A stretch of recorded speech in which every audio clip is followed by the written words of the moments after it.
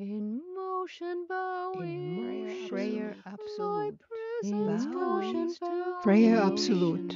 my presence In motion, comes to bowing, my presence comes to thee. with heart Humbly, with heart alive, my awakens, presence awakens to thee. with clear mind, my presence my comes presence comes to know thee. with pity for thy With pity for thy suffering, my presence becomes aware of thee. With yearning, my presence wishes to comfort thee. In ignorance, my presence serves thee. In contemplation, my presence recognizes how to serve thee. In mystery, my presence is a comfort to thee. In form and formlessness, my presence becomes thee.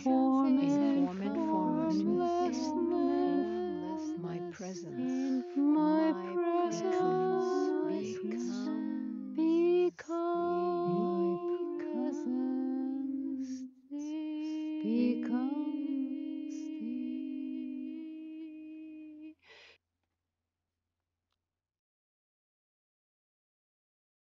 Step 1 is the physical, Step 2 is the emotional, Step 3 the intellectual, Step 4 the real emotional, Step 5 the real intellectual.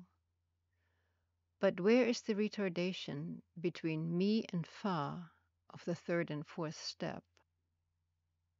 So what is the do of the next octave?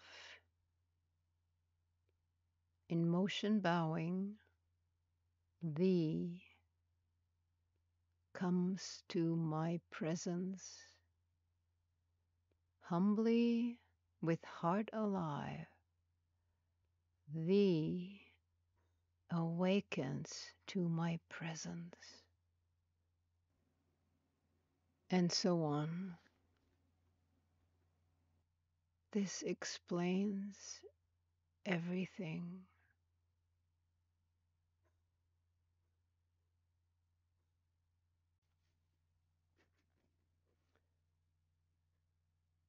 So the next octave is just amazing.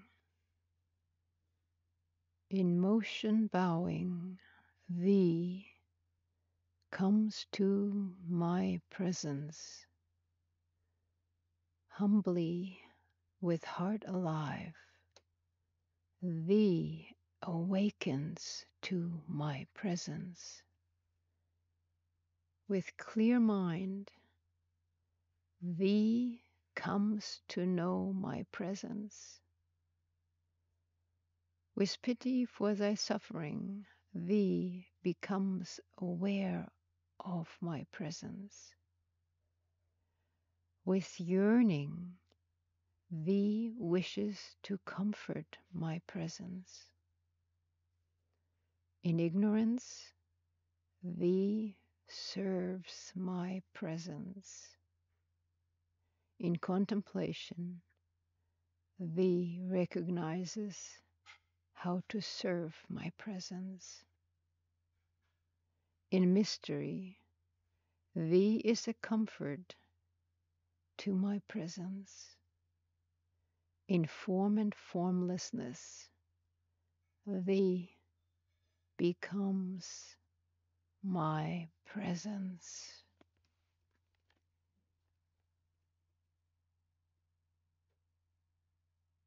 Amen.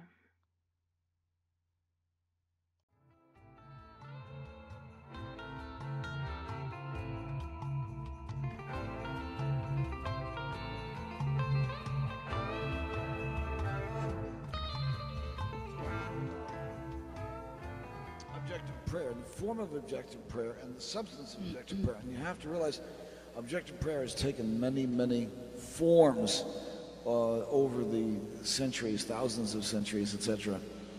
Particularly, we see, for instance, of a group of people at a cafe. And yet, deep down underneath it, if you scratch the surface just a little, you'll find an objective prayer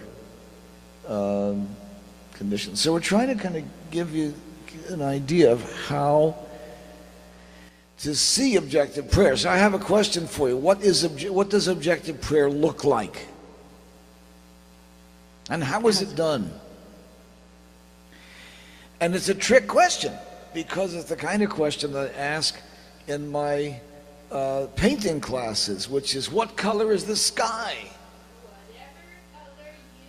You can't think of a color that the sky doesn't happen to go to. At some point or another, the sky's going to be that color. Purple, green, red, orange, yellow, pink polka dots.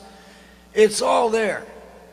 Provide energy upward, not to draw it down, not for themselves, not for their own personal use and needs and so forth, but to push it upward where it needs to go to get the energy up there.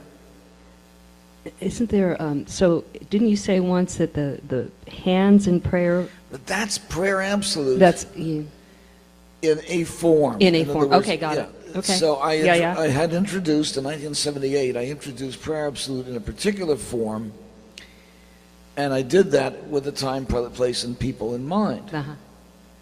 It has since that time become, what's the word, mummified.